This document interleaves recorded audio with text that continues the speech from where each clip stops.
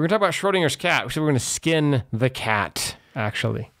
I have never been happy with the thought experiment of the Schrodinger cat. Okay. And just for our audience who may not have heard of the thought experiment, super, super quick. This is an idea that brings together, or that tries to explain the wave function and the dual nature of waves and or particles that we seem to observe based on experiments. The idea is that when something is not observed, it exists in a wave, and that when something is observed, it exists in a discrete particle in one position or another position, but not both. So the Schrodinger cat, you put a poor cat, a thought experiment cat, in a box with a poison vial and a radioactive atom, and the atom obeys quantum mechanics.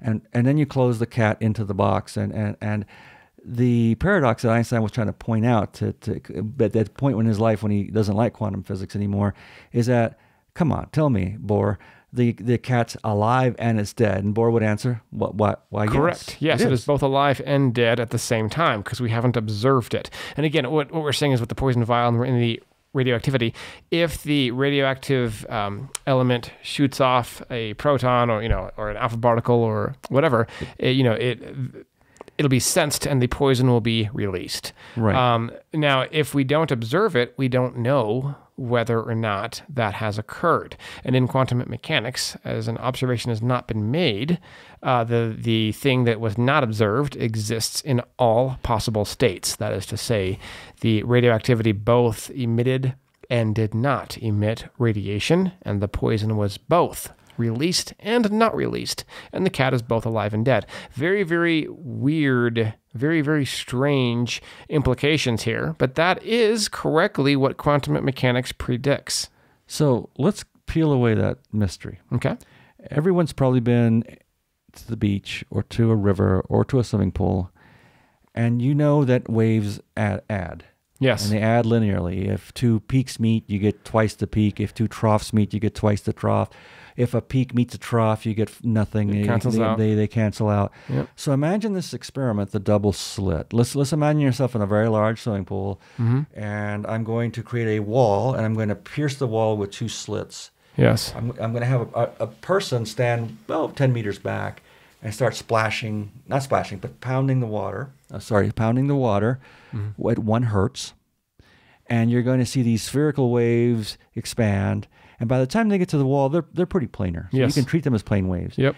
And it will the plane wave will impinge the wall with the two slits. And from the two slits, you're going to get brand new spherical waves like that. Yep. If I can do that. And they're going to add in a triangular, they're going to add in the center additively, then they're going to be, at a certain angle, they're going to completely cancel out, then they're going to add up again, but not as much, and then cancel and then add. And that makes sense in water. Yes. Let's go back to a single electron. We're going to create a double slit and an electron detector. Yes. And we're going to have an electron gun, and we have the technology to squirt out 1 electron at a time. It's going to go and impinge the screen, the detector, as an electron. Ping, it will make a detection.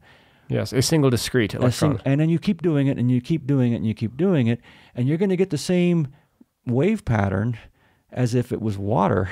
And so what that's telling physicists is that when the electron leaves the electron gun, it's being described by a wave function, much as the person doing the 1 hertz on the water, and they're spherical, and they eventually become planar, and they eventually hit the double slit and start off as 2 spherical waves.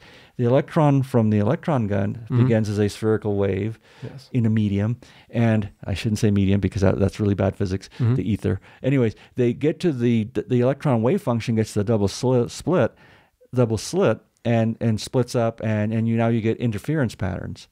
And the electron will obey those interference patterns. It will most likely appear in the central peak or in the 2 side lobes with a little bit less probability, or on and on. So while the wave function that got split up by the double slit, while that compounded added wave function is propagating, that is a Schrodinger's cat.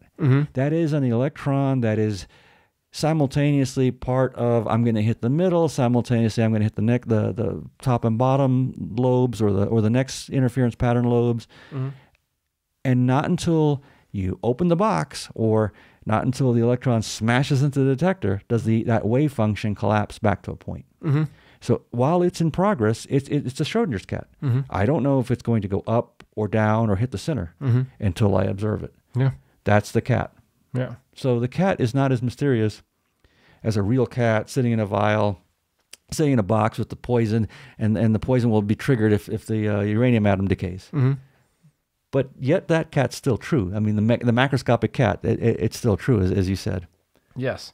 So is the cat alive or dead? That's what our audience wants to know. It is both.